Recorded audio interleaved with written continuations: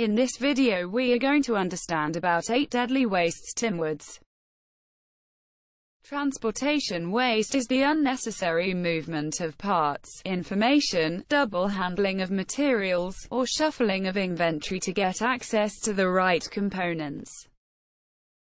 Inventory waste refers to the waste produced by unprocessed inventory.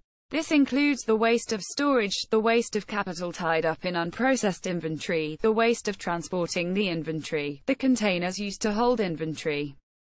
Motion waste refers to unnecessary movements within the work area. It can be as noticeable as walking across the entire work area unnecessarily or as seemingly insignificant as rotating a tool.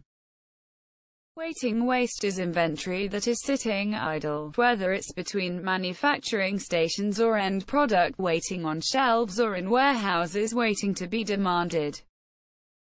Overprocessing refers to doing more work, adding more components, or having more steps in a product or service than what is required by the customer. Overproduction waste can happen when parts, assemblies or products are produced which are not needed, but also when items are produced before they are needed.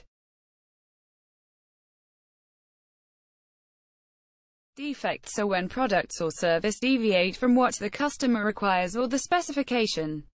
When you talk about waste, most people think of defects rather than the other wastes. Skill waste refers to unused or misused skills and talent of people. Not taking full advantage of people's skill, talent and abilities.